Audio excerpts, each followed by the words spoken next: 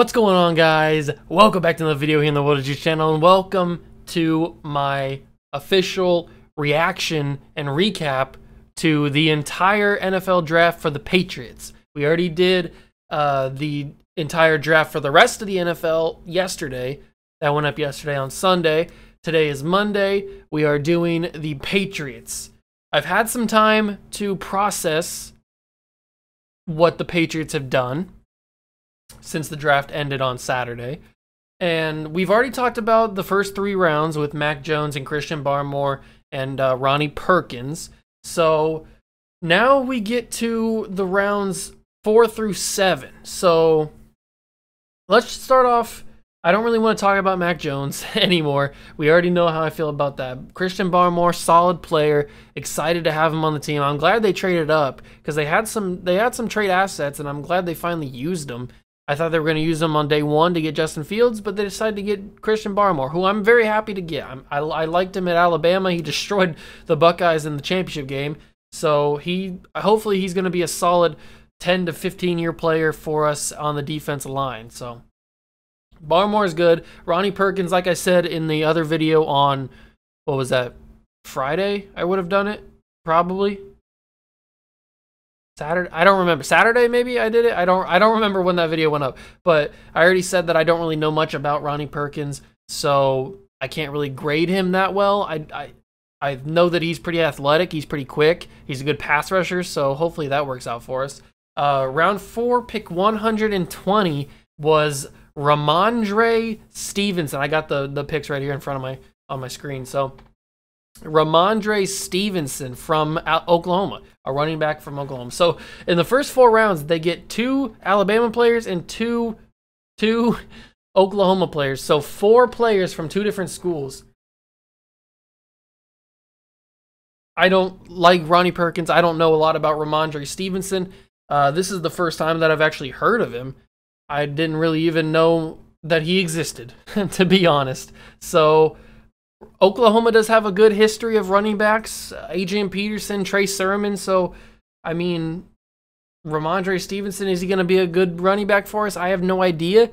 We've already got a pretty heavy running back room with Rex Burkhead and James White and Sonny Michel and Damian Harris. So we've got a pretty full running back room, and now add Stevenson into this. I don't know how he's gonna play. I don't know if he's more of a downhill runner, or if he's sideline to sideline, or if he's a pass catcher, maybe a blocking running. I don't really know. Like I said, I don't know much about him. I didn't really watch a lot of Oklahoma football, so I don't really know a lot about him. In the 5th round, pick 177 of the 5th round, the Patriots take Cameron McGrawn from Michigan, Meat Chicken. He is a linebacker. I don't know a lot about him, only because I don't think he played all that much, if I'm not mistaken, at Michigan.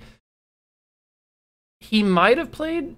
I don't know, because I didn't get to see the Buckeye-Michigan game this year because they didn't play it. So, and I don't know if he played a lot last year. I don't recognize that name, so I don't think he played a whole lot last year.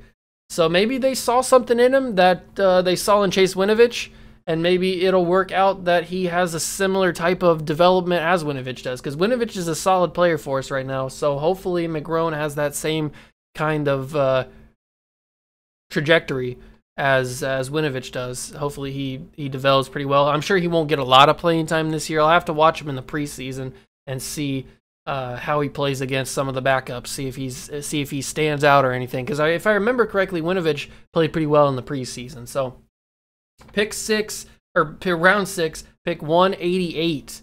They get Joshua Bledsoe, a safety from Missouri. Once again, didn't watch a lot of Missouri football. I can say that about the rest of these picks, honestly. Joshua Bledsoe, safety out of Missouri. He probably is going to play a little bit of all-around safety, maybe dip into corner a little bit because he's pretty athletic. I did see some highlights of him. He hits pretty hard. He's a good cover guy, so he can probably be that deep safety help that kind of like Devin McCourty plays a little bit. So he can probably fit in there. And now with Patrick Chung not being there anymore, maybe he can come in and take over that spot, because Patrick Chung kind of played that blitzing safety who got to the quarterback but also could cover a little bit. So maybe Joshua Bledsoe is going to fill that role and start to become that guy who can blitz and also cover a slot receiver or something. Maybe do some deep safety help over the top. I don't know. I do like this pick. I think it's very good. They do need a safety help in the secondary, and I think that getting Joshua Bledsoe is a solid pick. I like I said, I saw some highlights of him. I think he's a solid player. He's going to fit in pretty well in New England. Moving on to the next pick in the 6th round, they had 2 6th-round picks, and they used them both. Pick 197, they take offensive tackle William Sherman out of Colorado. They do need offensive tackle help, well, offensive line help in general, because they lost Joe Thuney. He goes to Kansas City, which still eats me up a little bit that he chose Kansas City. But Joe Thuney leaves. They do bring back Trent Brown, so he's going to be the starting left tackle. Where William Sherman fits in, I'm not 100% sure. He may slide into guard if they need help. He may become right tackle. He may be a center. Who knows? Who knows really what's going to happen? They still do have David Andrews, and I do like David Andrews. So I don't know what William Sherman's going to fit into. I'm sure he'll be pretty versatile. He'll be able to fill in spots when need be, if somebody gets injured or somebody's tired, needs some rotation pieces or something. So it's a good pick. I mean, you can't really judge these late round picks because that's just what they're late round picks. These guys aren't projected to be very good. I mean, they got drafted in the NFL, so they're obviously pretty good. But who really knows how they're going to play at the next level? So the final pick the Patriots had was in the 7th and final round. 242 was the pick. They took Trey Nixon, a wide receiver from UCF. Now, the one thing that I do know about Trey Nixon is that he's fast. He's not like Tyreek Hill fast, but he is fast.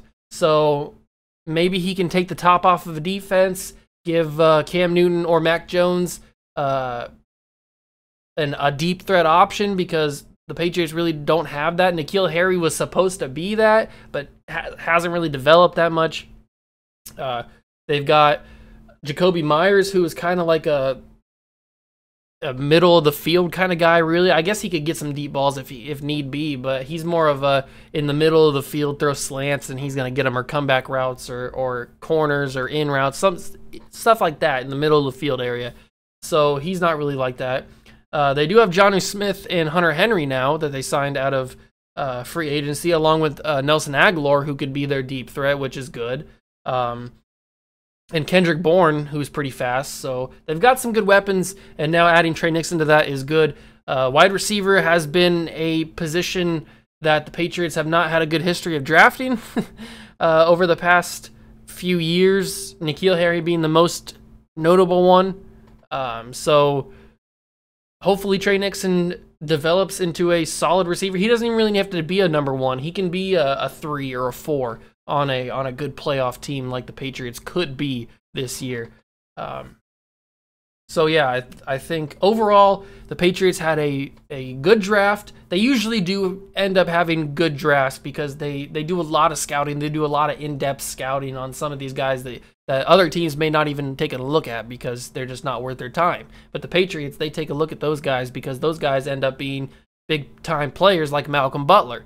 Those guys end up being big-time players in big moments. So overall, I'd give this draft for the Patriots probably a B+. There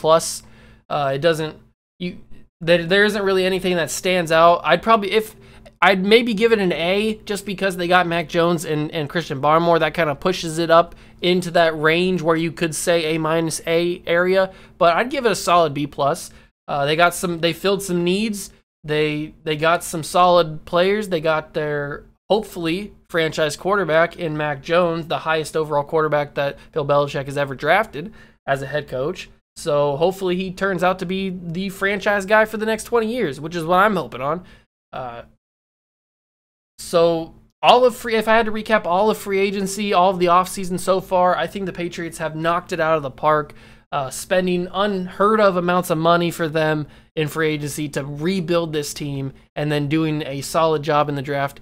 I think this is going to be the bounce back year, the rebound year for New England, and we should be back in the playoffs, hopefully back as AFC East champions, depending on how good Buffalo plays this year. It really just depends on who's the quarterback, if it's Mac Jones and how he plays, or if it's Cam and how he plays. So it's really just depending on that quarterback position. So I'm excited for this season. I'm excited to see if they choose Mac Jones or if they choose to go with Cam, and how they both play and how some of these young rookies play, especially that Christian Barmore guy. I really like him. I think he's going to be a very good player for us. So if you guys have any thoughts on the Patriots draft, or any thoughts on the draft in general, let me know down in the comments below. Make sure to smash that like button, hit the notification bell, and the subscription button as well. Join the Juice Club. We are on the road to 400 subscribers, so make sure to smash that subscribe button, help me get there, and I'll catch you guys in the next one. Peace.